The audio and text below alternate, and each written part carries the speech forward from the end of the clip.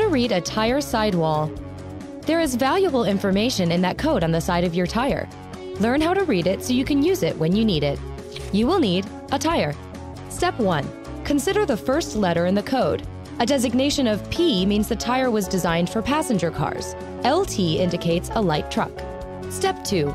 Consider the next set of numbers, separated by a slash.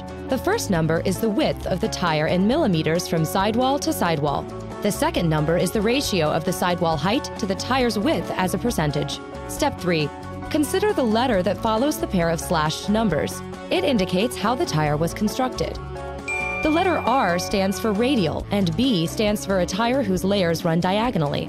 Step 4. Consider the next numbers in the sequence. This is the maximum load in pounds that the tire can support when properly inflated.